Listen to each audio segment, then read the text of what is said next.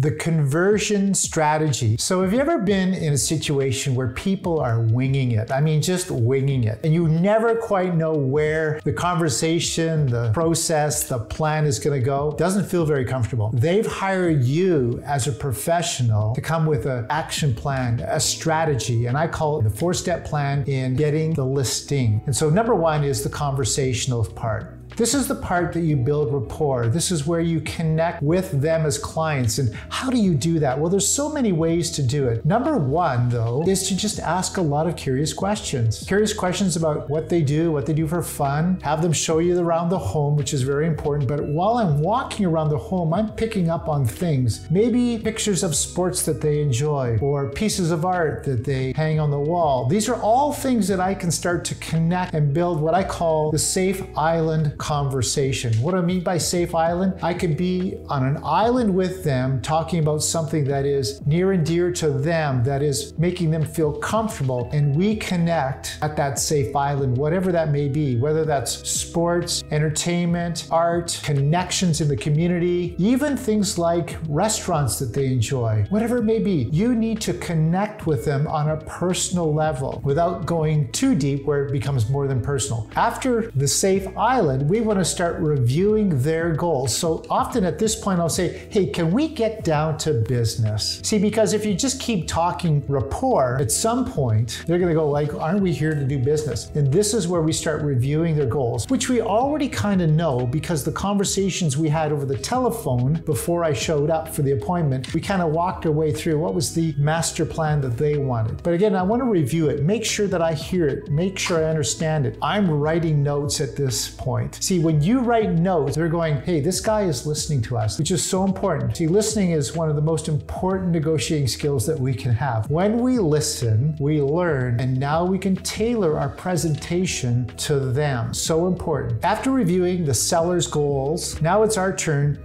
to present our results. What we do, how we do it, our marketing, the way we're positioned in the marketplace, our market share, what we do on social media, whatever it may be, whatever is your shtick, so to speak. See, we all have something that's unique to us. That's the beautiful thing about real estate. What you do is different than what I do. And there's nothing wrong with being different. We just need to own it and do it very well. So this is where I present what I do for my sellers. This is my master plan to getting the results that they're looking for. Your master plan needs to be unique to you. What's your unique selling proposition versus the other however many thousand agents there are out there? See, when they see the passion in you, they will buy into you. And then you've got the opportunity to move forward. So the last step is listing the property at the right price. Now this can be a challenge, of course. You know, what is your price versus their price? Bringing great data is the most important thing. So what is recently sold?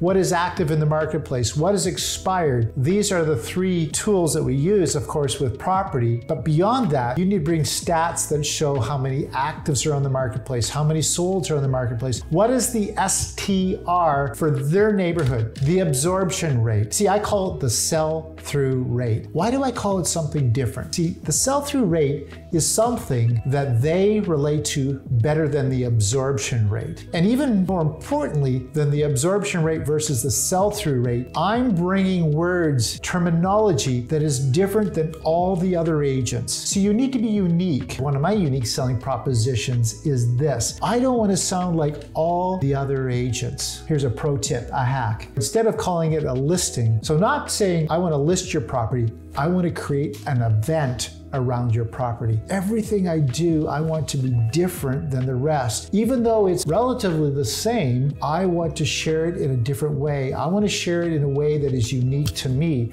but they've never heard it that way. And so in the listing price side of it, of course, we bring our comparables. We also bring the stats that will help us. And we'll bring our track record, as well as, this is really important, third-party validation, testimonials of others, headlines of what's happening in the marketplace, because if I share something, it's Randy's version. It's Randy's piece to get the listing at this price. But if I bring in headlines from NBC, CBC, whatever the news outlet is, it has a lot more weight than coming out of my mouth. So third-party validation to help you with the numbers as well.